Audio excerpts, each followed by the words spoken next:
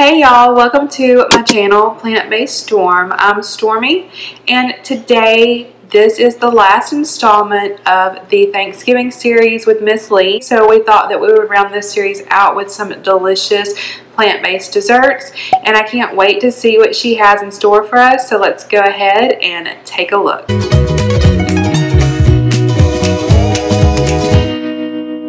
Hello, my name is Missleigh and my channel is called Healthy on a Budget. It's where I show you how to live healthy while you're on a budget.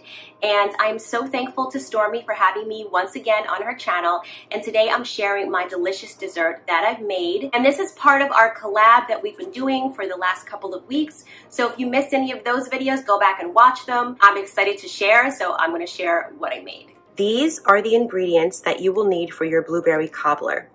I have 4 cups of frozen wild blueberries. There's 3 cups in here and 1 cup here. I have juice of half a lemon. You can also use lemon zest or you can use orange juice.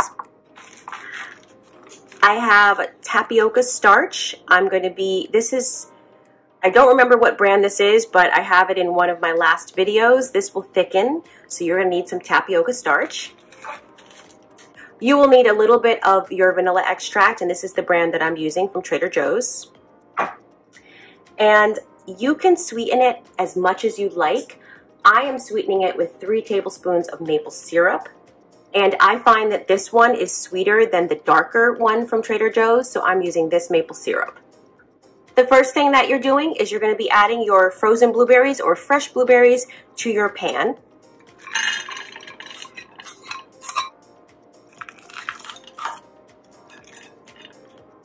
Next, just add your other ingredients. This is the lemon juice. I have the maple syrup,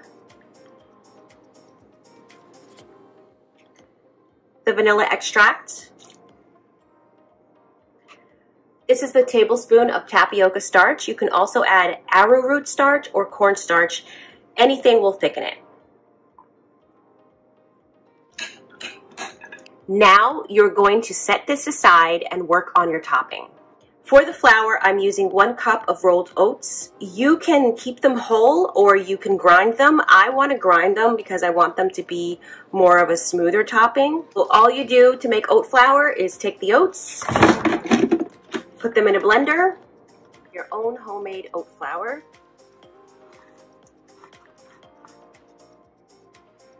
And that's how it looks. So for the ingredients of the topping, you will need 1 cup of flour. I'm using oat flour here. You can use any other type of flour. You will need some salt. You can use up to 1/4 teaspoon or a pinch. You will need plant milk. Now this is half a cup of regular almond milk and half a cup of coconut milk. I used this one. The coconut milk will give the topping a little bit of creaminess. You will add nutmeg and cinnamon as your spices. I have 1 tablespoon of maple syrup and 2 tablespoons of baking powder. This is going to cause the crust to rise a little bit. My plant milk.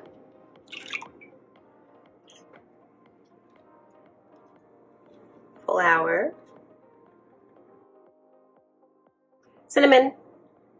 I'm just adding as much as I want. But I'm only adding a tiny bit of nutmeg. I'm adding a little bit less than 1/4 teaspoon of salt. You can add as much salt as you like. Baking powder, maple syrup,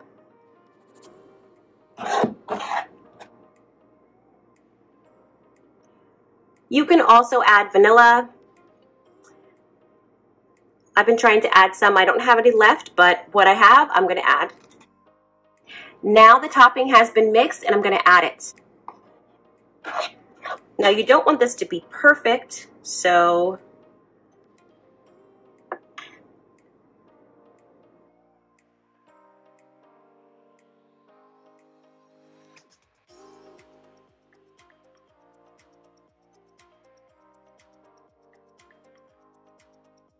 the oven's already been preheated to 350, so I'm going to put this in the oven and you'll see how it looks when it comes out.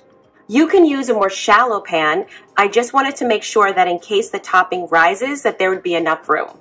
So I've cleaned up the edges of the pan, and now it's time to bake at 350 for about 40 minutes.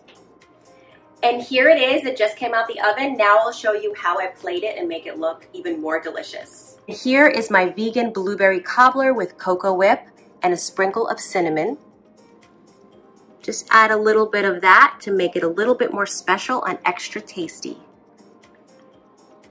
So this is the cocoa whip that I used. It does have a little bit of oil, but since this is for the holidays, it's only 2 tablespoons of fat. So, and it's delicious and there's no other weird ingredients in there. Now I'm gonna try this. This looks so good. I've already tried this before actually when I was cooking it. When I was baking it right after it came out, I tried some and it's delicious, but now I added the topping onto it. Of course, it's kind of melted, so it is so good. It's better that you use a shallow pan because the blueberries stretched out a little bit more than I wanted them to. But if you use a shallow pan, you'll have more blueberries, like thicker blueberry layer, and then you'll have a thicker crust layer.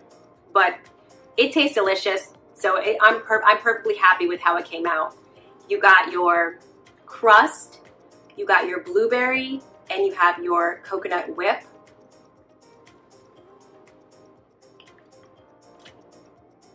So good. I'm so proud on how the crust came out. The blueberries, it's delicious. So definitely try this. Thank you for watching this recipe. And if you're not subscribed to us, please do so if you like our content, and have a great day. Wow, Miss Lee, thanks so much for sharing that delicious looking recipe. If you like what you saw, don't forget to check out our other recipes. And as always, thanks so much for watching. Outtakes. This is really, really good. I'm not just saying it. It's so delicious. My mom just had some and she was like, oh my gosh, this is great. I love it. Definitely have to make this. Here, you want to try some? Definitely have to make this.